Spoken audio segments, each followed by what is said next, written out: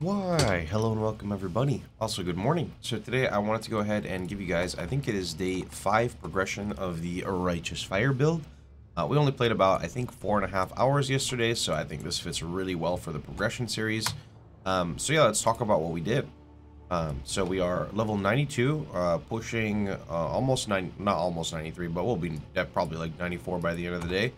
Our Atlas has been it's basically being fleshed out quite nicely. We're still doing the cage strat, where basically we are limiting our map pool, so we are only doing one tier 11 map, which is cage, and the reason for that is to get chains that bind that drop out of there. I'm actually quite convinced it would just straight up be better to do this strategy in Residence. I think Carve was talking about how basically, since there are only 4 natural tier 16s, you can just Horizon Orb everything into Residence, and Residence, I believe, drops Dapper Prodigy, which I think is just a better version of Chains That Bind, but Cage is really high drop rate for Chains That Bind, so I'm just going to roll with it. Also, Chains That Bind also drops out of Cells, which is a tier 15 map, so that's nice to know as well. I also recombinated myself a weapon yesterday, pretty nice. It's actually virtually almost identical to the multi-modded scepter I would craft, except I didn't multi-mod because I used recombinators. So essentially what I did is, in this tab here, I think if you guys have watched part of the progression series, you'll know what this is. So I have like the perfect bases, perfect base being 40% Ellie Scepter, and I'm just doing Reforged Fire, as Reforged Fire or Reforged Caster on weapons is very common. And if I get something with +1 fire, I'll stick it over here.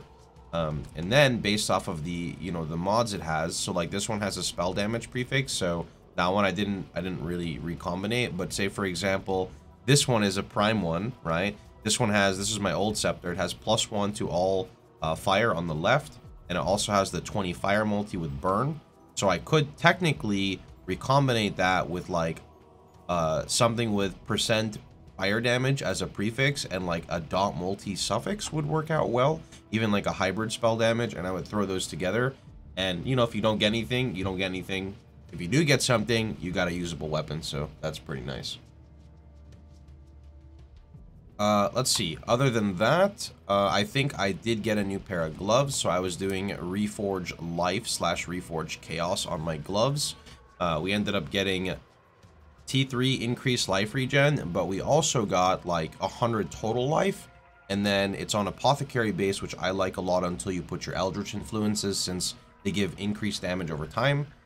And then I crafted +1 gems for them, so until I get my Delirium setup, not Delirium, my Essence of Horror, this is where my Fire Trap is going to go, because it gives a +1 from the gloves. And then they also have a suffix I could slam, which would be pretty cool to get a res or chaos res, or really anything. Even flat regen would be good, but I'd prefer not. Other than that, I think all the gear is the same. Cluster jewels are the exact same. I did get lucky and I dropped myself a here we go. I got a 4 passive burn damage item level 77. So this one I'm going to try to roll with Flow of Life and whatever else rolls. Quite literally whatever else rolls. I just really like Flows of Life. Yeah, with that being said, talk about my Atlas strategy. So we are still full harvest. I have expedition still for expedition Gamba at some point. We are full shrines. We have full strong boxes for the most part. I still have this safe house intelligence for Katarina, and then last, I don't know if I like this, but basically deviated over here, and I came and I'm essentially going to get the Remnant of Corruption farm going. The reason for this is I want to build a base of Remnant of Corruption so I can respec the Remnant of Corruptions, because you want the Remnants of Corruption before you start your Essence strat. I know that they'll like pile in like crazy, but I'm trying to get them ahead of time. So that's where we're going right now with these last 2 points. Alright though, with that being said, let me go jump in and throw in a T11 cage map for you guys. Remember, we're still running on a 5-link, nothing crazy here, so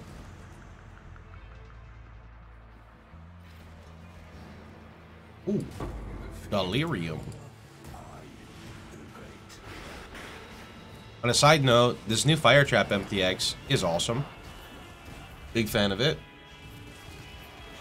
And display capture? That's not right.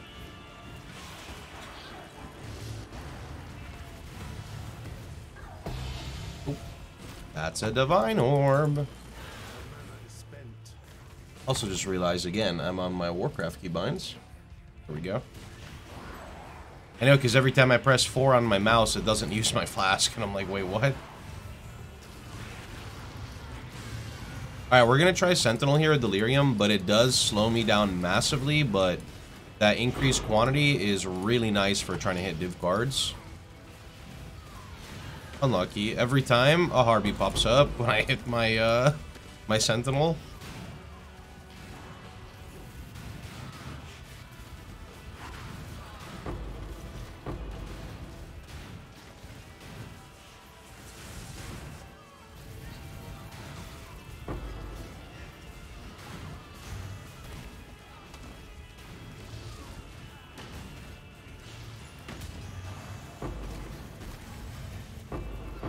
Harvey, stop!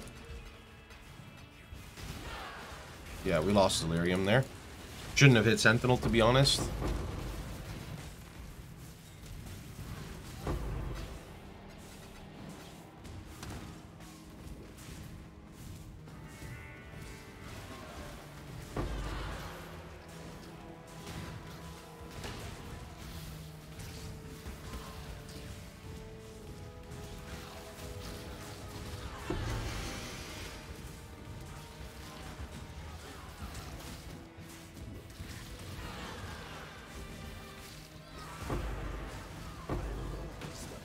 Oh, Beast of Burden.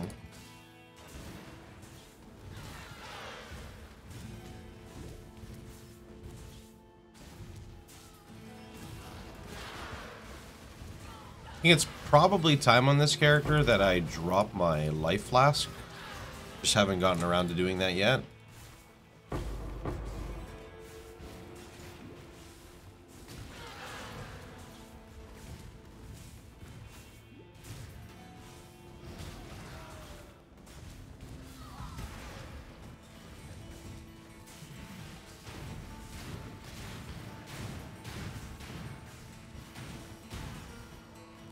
Oh, that was actually pretty unlucky.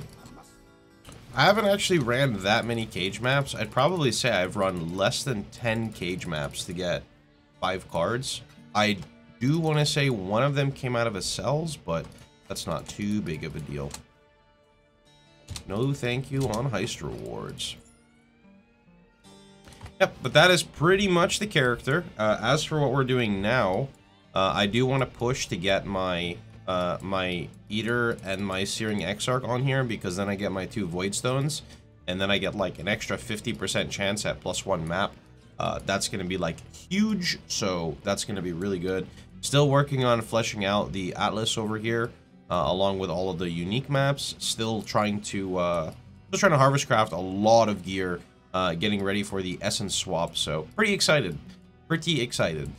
Anyway, though, I'm going to catch you guys all later. Hope you guys had a wonderful time. Hope you guys enjoyed yourselves. If you did, please feel free to like, share, and subscribe. And don't forget, you can catch me streaming live every day, but Mondays. I think I may be switching up the schedule so we take Mondays off instead of Sundays, so that should be pretty fun, actually. But for now, I'm out. See you guys all later.